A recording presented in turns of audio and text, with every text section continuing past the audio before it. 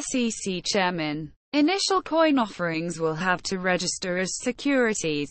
In a recent speech to an exclusive group of attorneys in New York, Walter Joseph and number 8220, J and number 8221, Clayton 3, Securities and Exchange, SEC Chairman, in prepared remarks and IEF statements, equated initial coin offerings, ICOs, with securities, which will mean massive regulation of a red-hot market.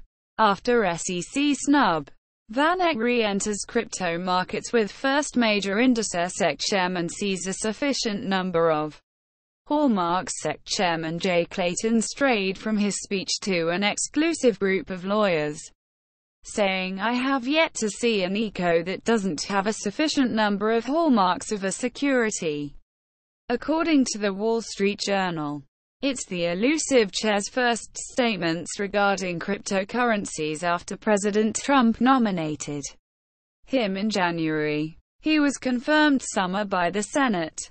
His talk was delivered to the 49th Annual Institute on Securities Regulation in New York City's Roosevelt Hotel on the 8th of November 2017. Sponsored by the 84-year-old Practicing Law Institute, an organization created during the New Deal. It's a non-profit continuing legal education outfit. The three-day gathering they host is a must for any LLC. And for a $495 United States ticket price, readers can be sure those attending had networking opportunities galore. When you depart from the Bitcoin, the Ethereum, and you get into the tokens, the hallmarks become pretty clear, Chair Clayton told the Journal. He is a longtime attorney who has represented Deutsche Bank, UBS. His wife worked for Goldman Sachs at the time of his nomination.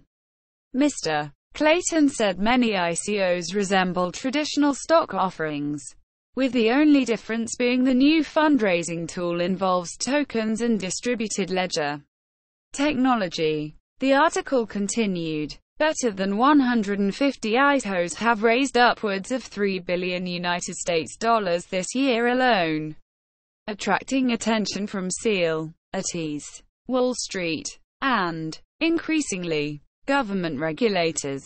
A number of governments have come down on ICOs, most notoriously China, and this appears to be a trend at least in the near future.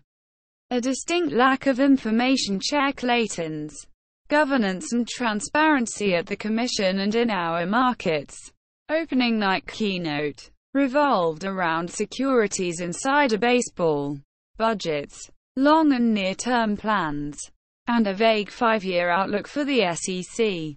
Toward the end of his speech, exactly 2 paragraphs were dedicated to ICOs. Under the heading, Initial Coin Offerings, he immediately lamented a distinct lack of information about many online platforms that list and trade virtual coins or tokens offered and sold. He quickly goes on to warn how investors often do not appreciate that eco-insiders and management have access to immediate liquidity, as do larger investors, who may purchase tokens at favorable prices.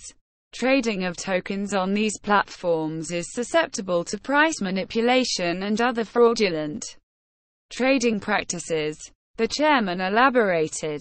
He continued to explain ICOs may be securities, and those who offer and sell securities in the United States must comply with the federal securities laws, and any person or entity engaging in the activities of an exchange must register as a national securities exchange.